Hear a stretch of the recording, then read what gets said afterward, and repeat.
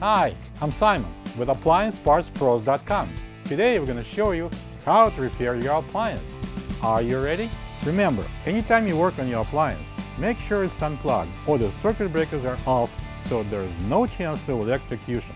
Also, be sure to turn off the water to your dishwasher. In this video, we'll show you how to replace the sump gasket in a Bosch dishwasher. It's going to be a very easy repair. Should only take a few minutes to show you how to do it. For this job, we're going to need a Phillips and a Torx 20 screwdrivers, a 5/16" nut driver, a 5/8 open-ended wrench, and a needle nose pliers. When you open up the package, you're going to get a new sump gasket. The sump gasket seals the large opening at the bottom of the cabinet where the sump is mounted. If the sump gasket dries up, it would cause a water leak. The main symptoms of the leaking sump gasket would be a constantly running drain pump even when the door is open. See if there's water inside the base of the dishwasher and then check the sump gasket and replace it if needed. Open the door and using the Phillips screwdriver, take out the 2 screws that hold the dishwasher to the countertop.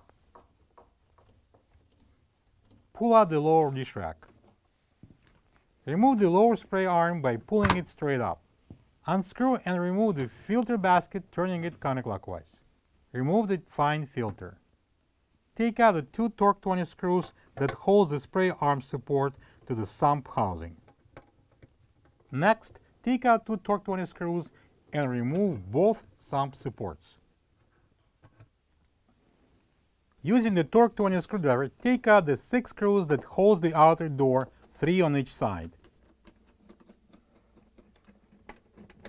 Close the door and pull the outer panel down and out to remove it. If one or both bottom spacers falls out, simply put it back on. Using the Phillips screwdriver, take the 2 screws on the sides of the kick panel out.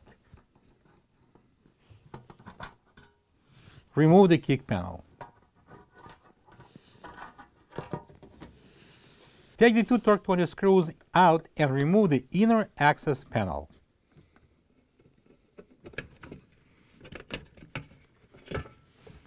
Remove the plastic cover from the inner access panel. Remove the insulation. Put the towel and the plastic container under the shutter valve just in case the water will leak down. And then using the 5/8 open-ended wrench, take off the water line.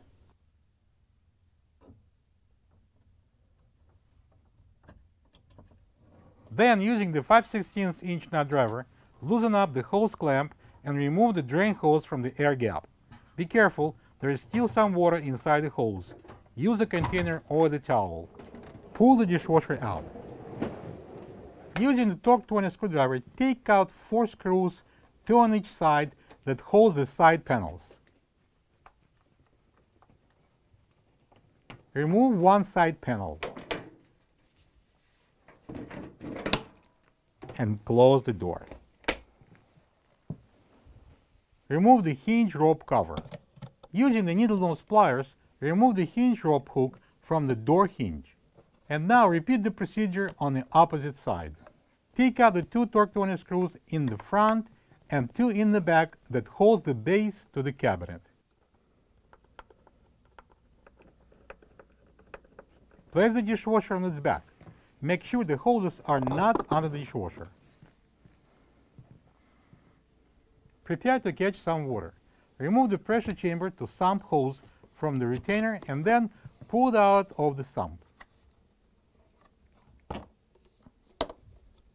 Rotate the hose out of the way. Using the Torx 20 screwdriver, remove 2 corner bracket screws. Pull the base of the dishwasher cabinet. Hold the sump and motor assembly so it won't fall down. Remove the old sump gasket.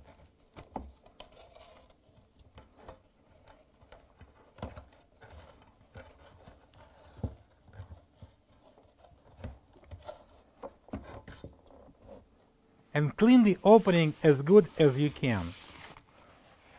This is the old sump gasket next to the new one. If you don't have this part, you can get it from AppliancePartsPros.com. Put some liquid soap on the gasket and install the new sump gasket.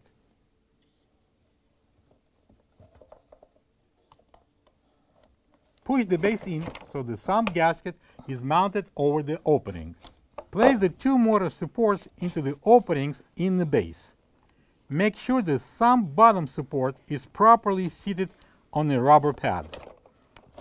Watch for the sump's top bottom and the two motor supports. Match the holes and install the two Torx 20 screws at the brackets. Insert the pressure chamber to sump hose and push it in as far as it will go. Tuck it under the retainer. Lock the terminal cover down. Slowly lift the dishwasher upright. Secure the base to the dishwasher cabinet with the two Torx 20 screws in front and two at the back. Using the needle nose pliers, reinstall the hinge rope hook on the hinge. Install the hinge rope cover on.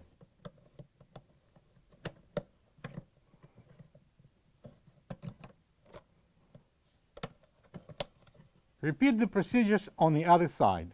Install the side panels, first the bottom, then the two plastic tabs at the rear.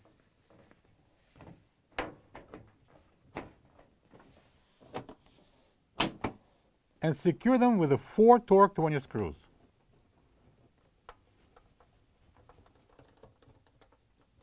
And install the dishwasher under the counter. Pull the drain hose, the inlet hose, and the power cord through the divider. Let's manually thread on the water line onto the shadow valve, then tighten using 5/8 open-ended wrench, and then we can take out the towel and the container. Connect the drain hose to the air gap and tighten the clamp with the 5/16" nut driver. Place the insulation in. Clip on the plastic cover.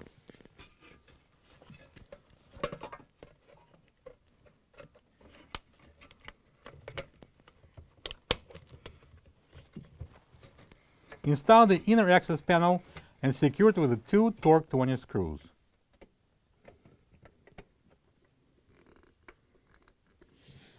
Install the kick panel and secure it with the two Phillips screws.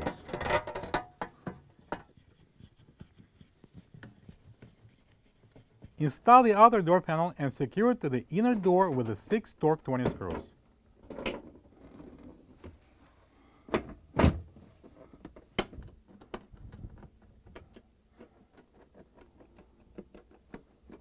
Open the door and install the two sump supports and secure them with the two Torx 20 screws.